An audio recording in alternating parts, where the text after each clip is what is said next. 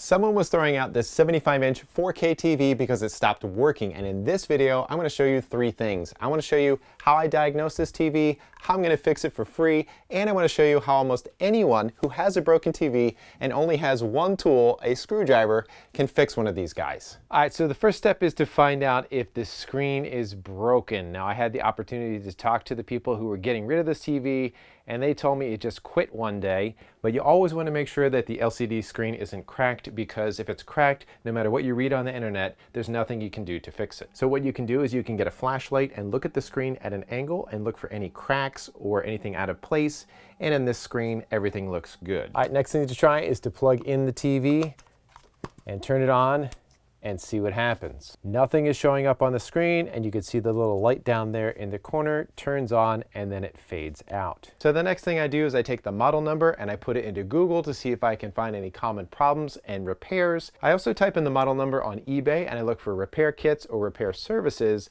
and those things just give me clues as to maybe common problems on this model. So I actually have some experience with symptoms like this, and it points to a problem on the main board, and that's the same thing that I found with my online research.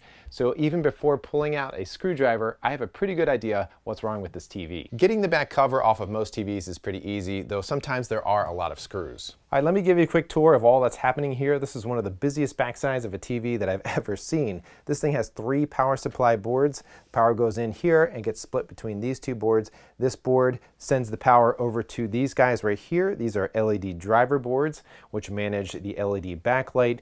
This power supply here sends the power over to the main board. That's what this is. This is where the brains happen, and this is where I suspect the problem is.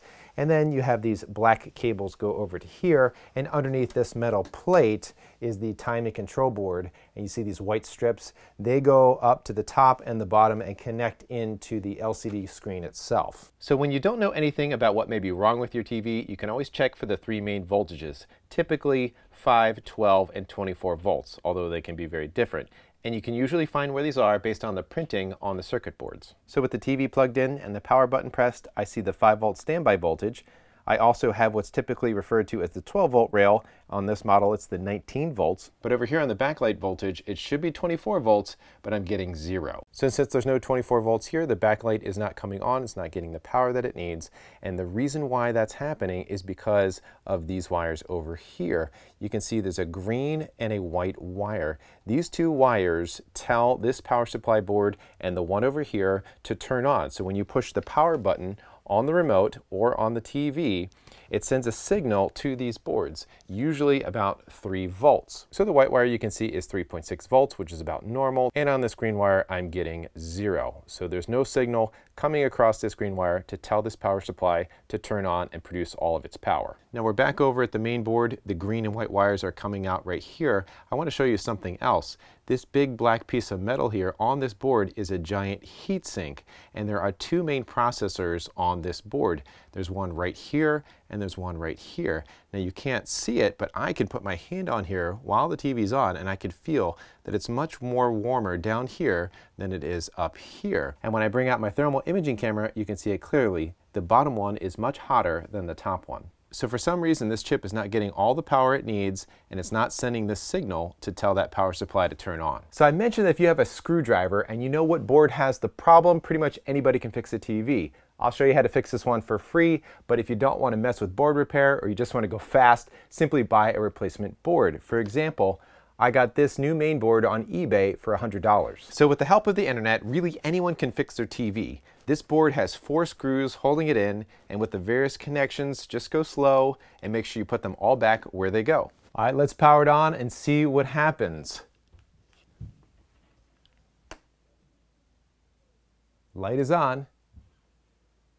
Hey, look at the logo. TV is working. All right, and everything seems to be working. So I have a 75-inch 4K TV that I only put $100 into. So you can always buy a main board, but this is frugal repair. So what if I don't want to spend any money to fix this TV? Let's go back to the main board. Here's a close-up view of the processor that's having the issue. I'm not actually going to dive deeper into diagnosing this main board because we're likely dealing with a common problem. These chips on here get really hot and TVs get cycled on and off a lot, and this thermal cycling can have an effect and potentially warp the board here or even mess up the tiny little wires that are inside of the chip itself, but the end result is the same, is that it stops working. I covered that topic in another video with some cool macro shots. I'll link to that video at the end of this one. Since the issue is likely the lack of an electrical connection under the chip, I'm experimenting with a hairdryer to see if I can warp this section of the board enough to get it to work. But as I suspected, it wasn't going to work even after multiple attempts. So what really needs to happen is to get the bottom of the chip so hot that it melts the solder underneath. I would normally remove the heatsink and heat the chip from the top, but this heatsink is a major pain to get off, so I'm going to heat it up from underneath. So the first thing I did was squirt a bunch of flux under the chip to help aid the soldering process, and I made sure the board was level, and then I turned on my hot air station.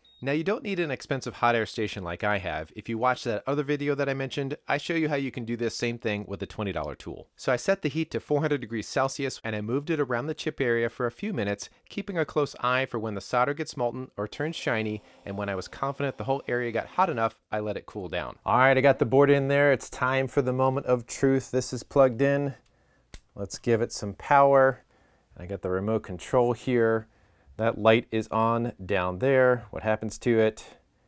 It is fading, but let's push the power button. Light is on, so that's good. What do we see on the side? Yes! The logo is there. We got it to work. So with some heat, I have a 75-inch 4K TV that I fixed practically for free. Okay, now that the TV is running, you can see that there's an equal amount of heat between those two processors. And so that top one was the one that was the problem because it wasn't as hot as the other one, and heating it up actually got it to work again. And remember the green wire was showing 0 volts before? Now it's measuring over 3 volts. And over here, our backlight voltage should measure 24 volts. There it is. All right, now the big question, and maybe a little controversy. Do you call this a fix or do you call it a Band-Aid?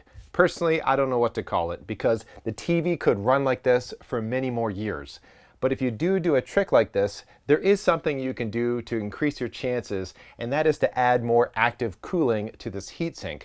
For example, I pulled this off of an old laptop, this heatsink with a fan on here. I could put it on this heatsink, or I could buy a USB powered fan and put it on here and plug it right into one of these USB ports. Now, if you were to do that, you obviously have to cut a hole in that plastic cover so it would go and fit, and all the airflow could come out of there. Check the video description down below. I have a link to my free guide on how to fix TVs, as well as the links to tools that I've used in this video. And as promised, here is the video that you want to go check out if you want to learn more about how heat can fix a TV.